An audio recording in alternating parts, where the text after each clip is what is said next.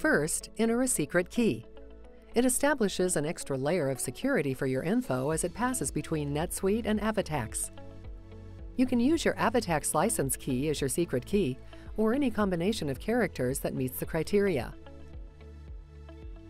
Next, add your account number. You can find it in your AvaTax app under all AvaTax settings. Add your license key. Select the URL for the environment where you're doing your setup. AvaTax gives you a license key for each environment, so make sure the license key you entered matches the environment you select.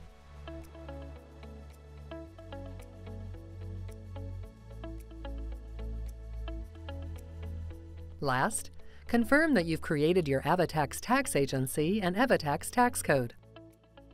If you're using NetSuite OneWorld, check the boxes. If you're using NetSuite Basic, the boxes will already be checked.